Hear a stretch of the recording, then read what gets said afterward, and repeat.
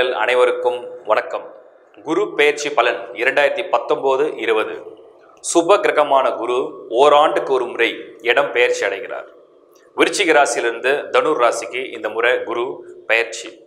இந்த குரு பெயர்ச்சி நடக்கக்கூடிய நாள் திருக்கணித பஞ்சாங்கம், வாக்கிய பஞ்சாங்கம் பிரிவு உண்டு.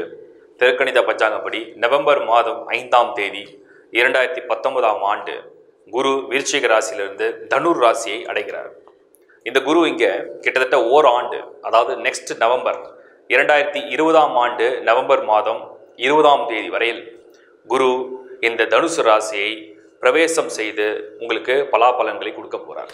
காலபுருஷ தத்துவப்படி 9ஆம் இடம் சொல்லக்கூடியது தனுர் வீடு. இந்த தனுர் வீடு குருவுடைய சொந்த வீடு. அந்த வீட்டுக்கு அதிபனே குரு தான். இந்த இடத்தில் குரு இருக்கும் பொழுது கேந்திரம்னா 1 4 7 10 இந்த 4 ராசிகளுக்கு இதுக்கு ஹம்ச யோகம்னு ஒரு யோகம் இருக்கு. உதாரணத்துக்கு மிதுன ராசி, மீனம், தனுசு, கன்னி, இந்த 4 ராசிகளுக்கு குரு கேந்திரத்தில் ஆட்சி உச்சம் பெற்றால் இது ஆட்சி, சொந்த வீடு, ஆண் வீடு. அப்போ இந்த இடத்துல குரு ஆட்சி பெறும்போது ஹம்ச யோகம்னு ஒரு யோகத்தை உங்களுக்கு செயல்படுத்துவார். ஹம்ச யோகம்னா என்ன? ஒரு மனிதனுக்கு தான் நினைத்த பதவி, அதிகாரம், புகழ், கீர்த்தி, மன வாழ்க்கை, சந்தோஷங்கள், புத்திர பாக்கியம், செல்வம், அடையாளம் இதெல்லாம் கிடைக்கிறது தான் இந்த அம்ச யோகத்துடைய பலன். குரு கொடுக்கக்கூடியது மேன்மையானது, உயர்ந்தது. சரி, இப்போ இந்த குரு தனுசு ராசியில் வர்றதுனால எந்தெந்த ராசிகளில் என்னென்ன மாதிரி பலன்? முதல்ல குரு எங்கெங்க பார்வையை பதிக்கிறார்? தனுசில் இருக்கக்கூடிய குரு 3 இடத்துல அவருடைய பார்வையை பதிப்பார். அங்கிருந்து அவருக்கு பார்வைகள், விசேஷ பார்வைகள் 5, 7, 9.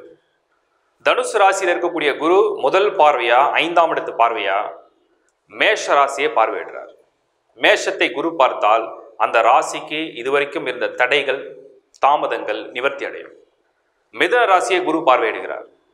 மிதுன ராசிக்கு உண்டான சுப பலன்களை அதிகரிக்கக்கூடிய ஒரு குருவுடைய பார்வை. அதுக்கு அடுத்தது சிம்ம ராசியை குரு பார்வையிடுகிறார். சிம்மத்துக்கு தேவையான சுப பலன்கள். இந்த 3 ராசிகளை குரு பார்வையிடுகிறார். சரி, மற்ற ராசிகளுக்கு எப்படி இருக்கும் நம்ம டீட்டெயிலாக பார்ப்போம். அதுக்கு முன்னாடி குரு ஒரு சுப கிரகம். குருவுடைய தத்துவம் என்ன? ஒரு மனிதனுக்கு வாழ்க்கையில முன்னேற்றம் வேணுமா? குரு பார்வை இருக்கணும். ஒரு மனிதனுக்கு நல்ல திருமண வாழ்க்கை, குழந்தை பாக்கியம், செல்வம், அதிகாரம், தொடர் வளர்ச்சி, அழியாத செல்வம், தெய்வ அருள், பக்தி, தீராத நோய்களிலிருந்து நிவர்த்தி, இது அத்தனையும் குரு தான் கொடுக்கும். ஏன்னா குரு தான் பொன்னவன், சுப கிரகம். இந்த குருவுக்கு மட்டும் பாவிகளோட சேர்ந்தாலும் சேரலனாலும் சுபமான தத்துவம் உண்டு. சுப தத்துவத்தை கொண்ட குரு தனுசு ராசி எட்டும் காலம் இந்த குருவுடைய பார்வை அனைவருக்குமே பொதுவாக ஒரு நிவர்த்தி கொடுக்கக்கூடிய காலம்.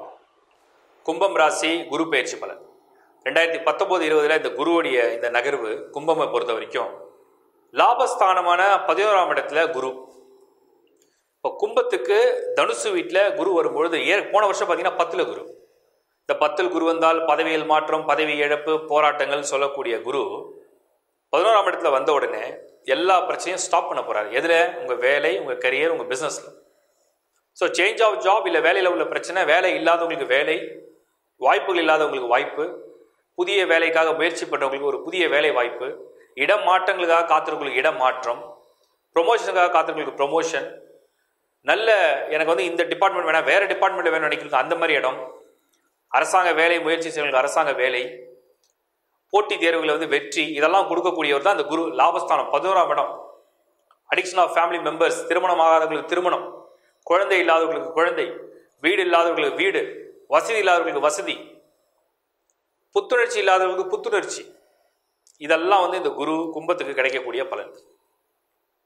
ஏற்கனவே சனி 11ஆம் இடத்துல கேதுவோட இணைஞ்சிருக்கு. இப்போ குருவும் சேர்ந்து இணையுது.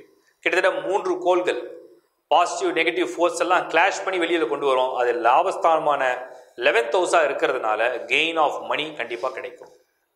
கும்பம் ஆதாயமான குரு பெயர்ச்சி. மூத்த சகோதரர்கள் மூலியமான ஆதாயங்கள் கிடைக்கும்.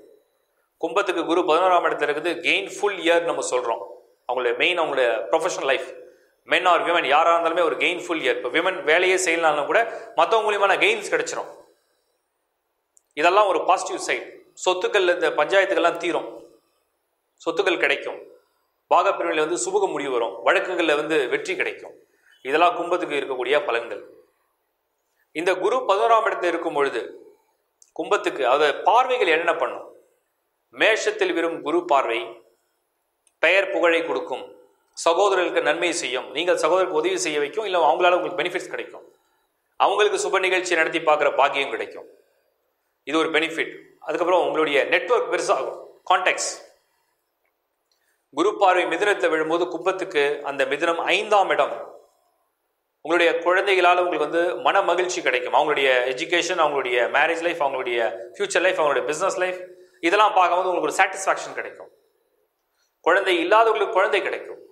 அதில் உள்ள முயற்சி உள்ளவங்களுக்கு வெற்றி கிடைக்கும். மன திருப்தி கொடுக்கும். வாழ்க்கையில் ரொம்ப நீண்ட நாள் ஆசைகள் கனவுகள்லாம் நிறைவேறக்கூடிய பலனை கொடுக்கும். லாபத்தில் குரு 11ஆம் இடம், ஆட்சி பெற்ற குரு, பலம் பொருந்திய குரு. இதே குரு பார்வை சிம்மத்தில், கும்பத்துக்கு சிம்மம் 7வது வீடு. திருமண தடைகள் இது வரைக்கும் சந்திச்சவங்களுக்கு தடைகள் நீங்கும். இந்த கும்பத்தை பொறுத்த வரைக்கும் சிம்மம் அப்படிங்கிறது 7வது வீடு. தன்னுடைய காதல், தன்னுடைய விருப்பம், தன்னுடைய விருப்பமான வாழ்க்கை துணை, ஏற்கனவே இருந்த பிரச்சனைகள் தீர்வு, கணவன் மனைவி ஒற்றுமை, சந்தோஷம், மகிழ்ச்சி, ஆனந்தம், இதெல்லாம் கிடைக்கக்கூடிய பலன்களை இந்த கும்பத்துக்கு குருவுடைய பார்வை பரிபூர்ண நிறைவேற்றக்கூடிய அமைப்பை கொடுக்கும். இந்த 11ஆம் இடங்கிறத பாதகஸ்தானம் கொஞ்சம் சொல்லப்படுது. பாதகம் அப்படிங்கிறத நம்ம பெரிய அட்வான்டேஜாக எடுத்துக்க வேண்டாம். ஏன்னா அதிகமான ப்ளஸ் இருக்கும்போது அந்த ப்ளஸ்ஸை மட்டும் நீங்கள் ஃபோக்கஸ் பண்ணுங்க. கும்பம் பேசிக்காவே பார்த்தீங்கன்னா, கும்பன்றது இந்த கும்ப கலசம்னு சொல்கிறோம். ஸோ கோயில் திருப்பணிகள் அல்லது புனித திருப்பணிகளை செய்யறது, சமூக சேவைகளை செய்யறதுக்கு இந்த குரு 11ஆம் இடத்துல வரும்பொழுது இதுவரைக்கும் செய்யாதவங்க கூட செய்ய வைக்கும். இல்லை அதுக்குண்டான உதவிகளை தேடி மக்கள் சந்திப்பாங்க, அதை செய்ய வைக்கும். முயற்சி செய்கிறவங்களுக்கு பலன்கள் இன்னும் அதிகமாக உண்டு. ஆதாயமான இந்த குரு பெயர்ச்சி தொழில் செய்கிறவங்களுக்கு வளமையை கொடுக்கும், வளர்ச்சிகளை கொடுக்கும், புகழை கொடுக்கும், அவார்ட்ஸ் அண்ட் ரிவார்ட்ஸ் கிடைக்கும்.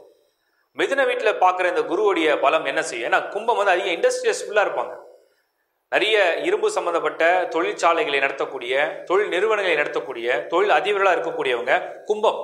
காலபுருஷ தத்துவப்படி கும்பம் லாப வீடு, கெயின்ஸ், மோர் மணி, மோர் பிஸ்னஸ், இந்த மாதிரி செய்யக்கூடிய தொழில் அதிபர்களுக்கு இந்த குரு சாதகமான இடத்துல நகர்றதுனால வெற்றிகளில் குவிக்கிறதும், அவங்களுக்கு வளர்ச்சிகளில் முன்னேறதும், நல்ல அடையாளப்படுத்தக்கூடிய அமைப்பை சேர்றதும் இவங்களுக்கு யோகம்.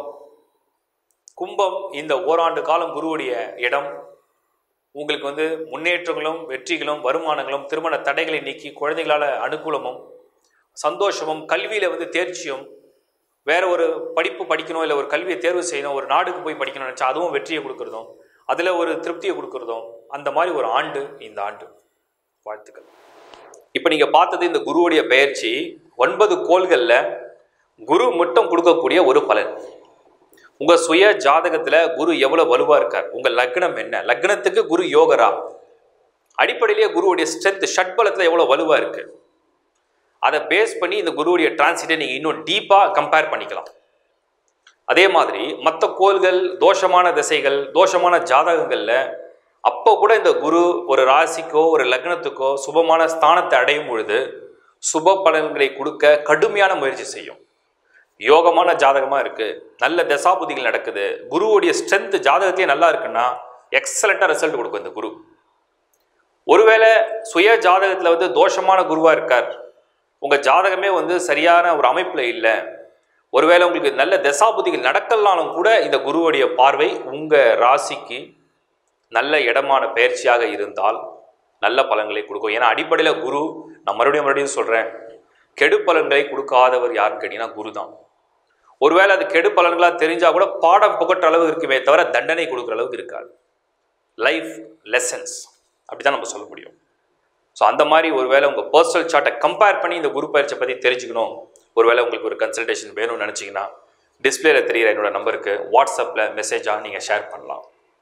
ப்ளஸ் குருவை எப்படி நம்ம வழிபட்டு அந்த சக்தி அடையிறது அப்படின்னா, ஆன்மீக மகான்களை நீங்கள் தேர்வு செய்து வணங்கலாம், வழிபடலாம்.